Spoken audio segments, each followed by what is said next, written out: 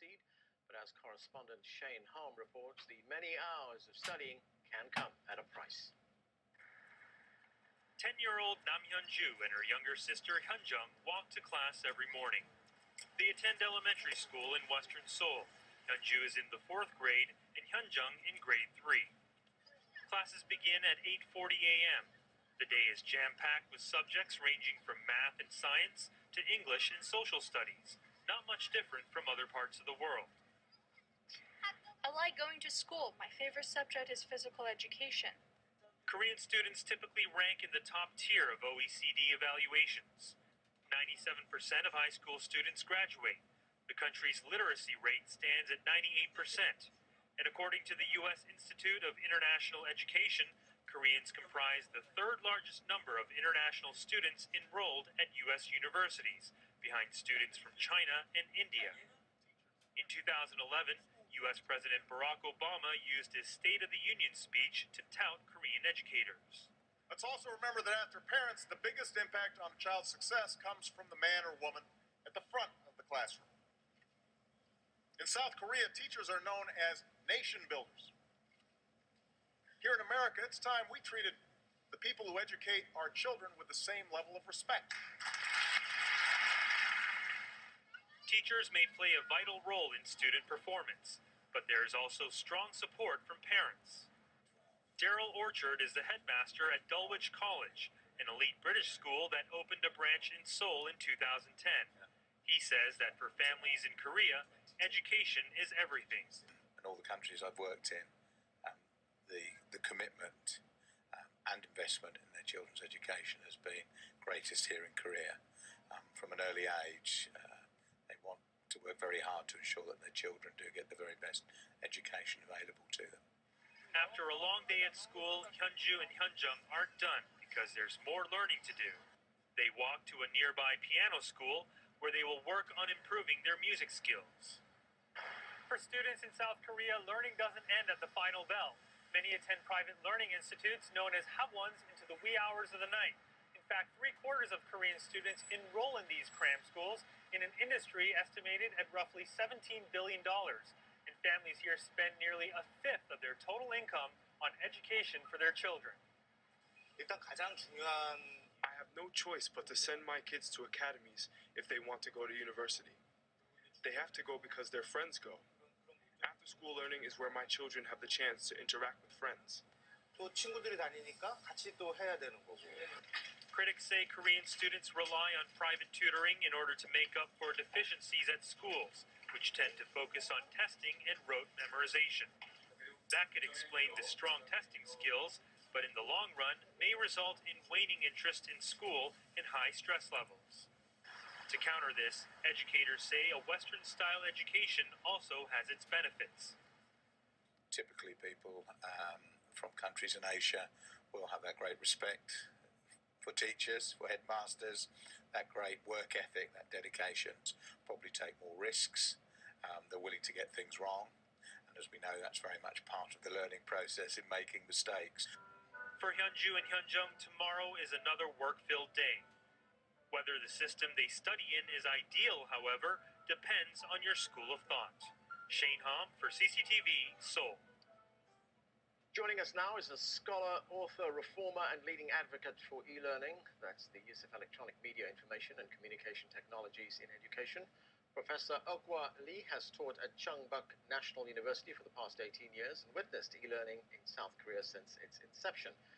She joins us from Seoul. And here with us in Washington is Kara Lee, a frequent speaker on education reform issues. She has successfully managed efforts to bring reform to dozens of U.S. states and currently serves as the president of the Center for Education Reform.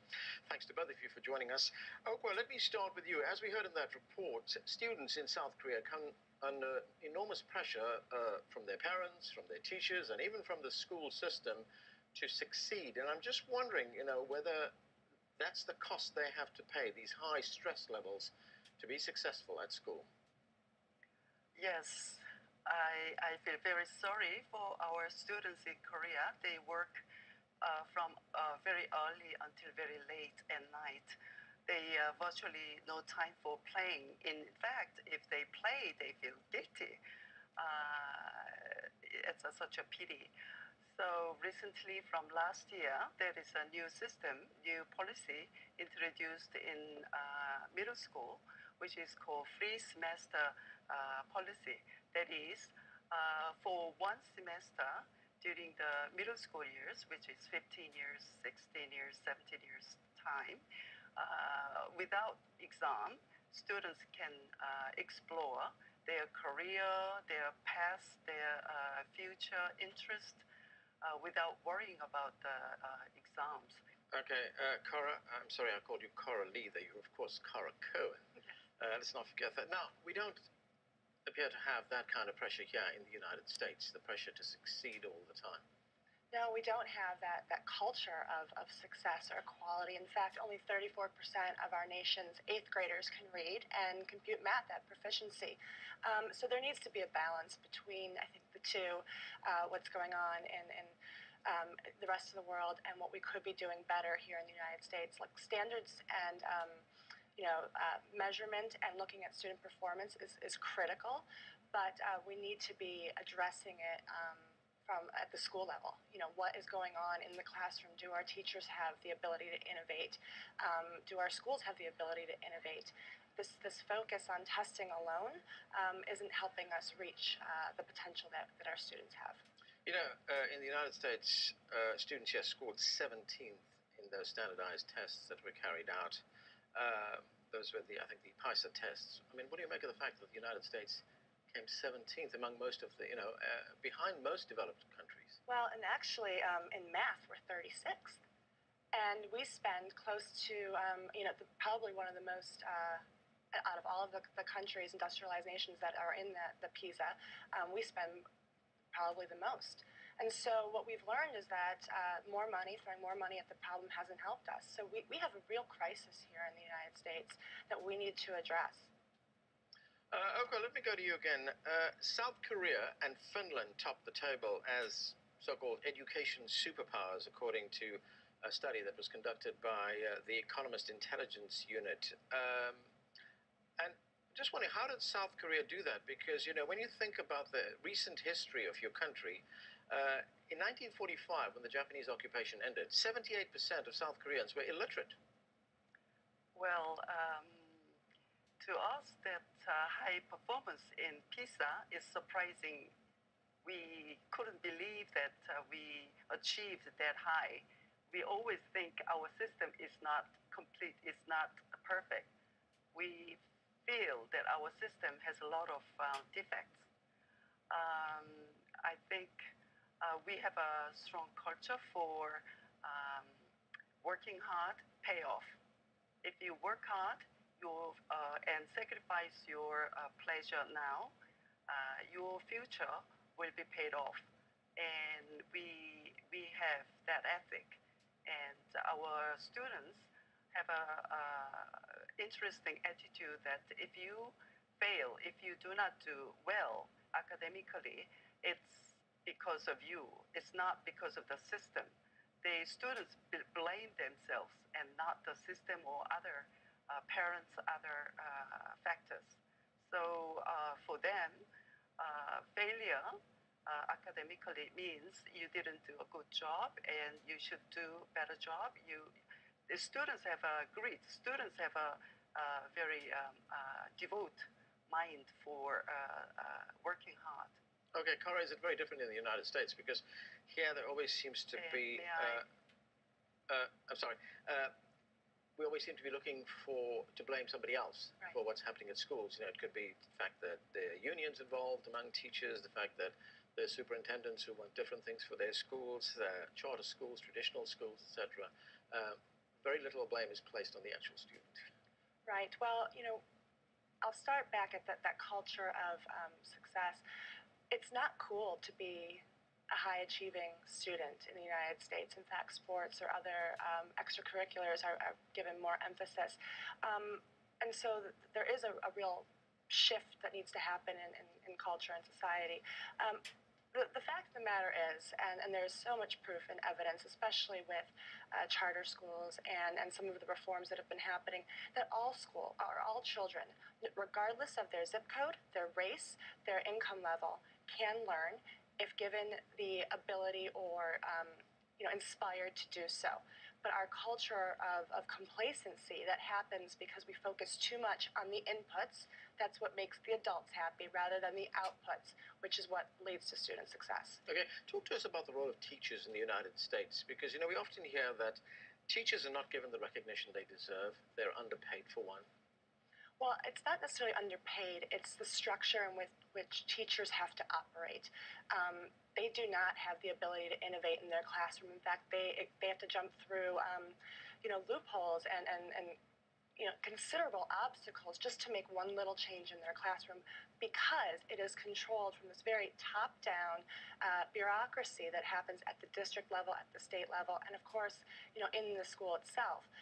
Teachers don't have the freedom to choose, and they are not treated as the professionals that they are, because they are stuck in these collective bargaining units. So they aren't paid. These master teachers are getting the same pay as a teacher who might not have the experience or the ability to turn a classroom around. It's because of our union structure and collective bargaining, and actually tenure laws that do not value the teaching profession in the United States. Okay. Well, what about the role of teachers in South Korea? Because in the 60s and 70s, you actually had a shortage of teachers, but now teaching in South Korea is a highly regarded profession. It's very sought after. Teachers are well looked after. To what extent have they contributed to the success of education in South Korea? The quality of the education cannot surpass the quality of teachers. And we are lucky to have very good quality teachers. The students at a school of education always get the best students at the university. We have the teaching as a job in Korea is highly regarded and well paid, and they are officers, they are public servants. So their job is guaranteed until they retire. So a lot of talented students prefer to have a teaching job for their lifelong career. So the quality, keeping the quality of the teachers is one of the important elements for our success in education. Okay, Kara, I want to talk quickly about the role of technology in education in the United States. Has the United States fallen behind when it comes to the use of technology in schools? Absolutely. We talk about it at a very superficial level. The ability for teachers to really innovate and infuse technology in the classroom has yet to reach the limits or the potential that it has. We talk a lot about bringing devices. Well, the device is as good as the person or the people using it and the content that's behind it. We have laws, broadband laws, in a lot of states that make it impossible. But the potential to reach children, to have a teacher in, a great science teacher in, let's say, Atlanta, Georgia, helping a student in one of the more rural areas where they wouldn't be able to attract that teacher, the potential is incredible if we could use technology and online learning in new ways to reach the critical mass.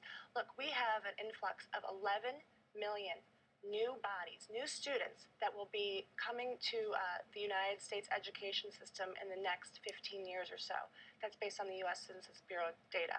Our current system and structure can't handle that. So unless we get with the game and get with the program, we better start thinking about how to use technology in more ways than we are right now.